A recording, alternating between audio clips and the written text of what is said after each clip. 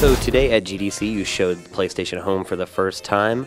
It looks like this has been in development for a long time, and I think some people may say it's a knee-jerk reaction to what the other guys are doing, but that's probably not the case, right? No, certainly not. We've been working on Home for 2.5 years on PlayStation 3, and actually it started life on PlayStation 2. That was actually my question. Why did you guys never get that up and running for the PlayStation 2? We had a very high ambition for Home, as you've seen demonstrated today, this kind of multiple media channels all working together on one platform. And one of the key technologies that enables that is Cell, being able to decode video streaming in the background, have a lot of peer-to-peer communication in the background. And the other thing is having a hard drive in every machine. And the PlayStation 2 platform was not quite ready, highly optimized enough to achieve those ambitions. So PS3 was the platform that would make this come to life properly.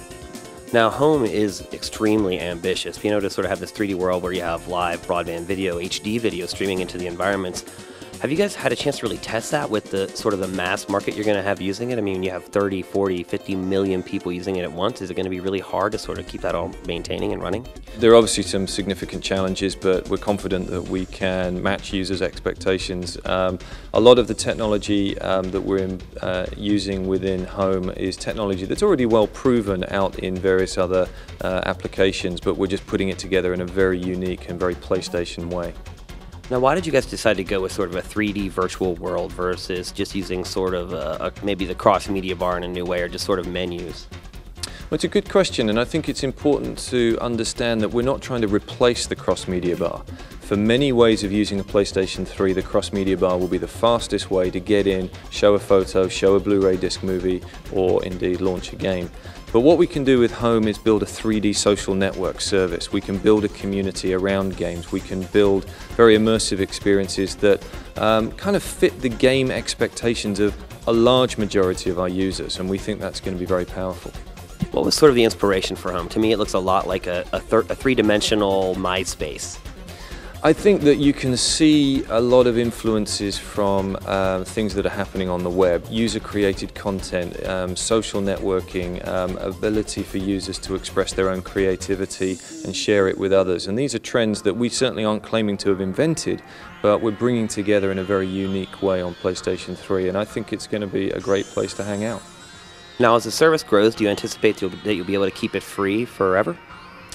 We've made no statements about forever, but we hope to, and we think that the various opportunities that we have to create a very rich and dynamic network of users will give everybody opportunities to make money.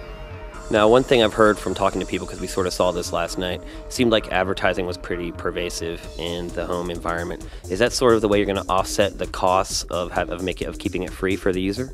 There are three ways that we will offset the costs of the investment. Partly to do with user-purchased content, premium content that users purchase with the microtransactions and download to their hard drive.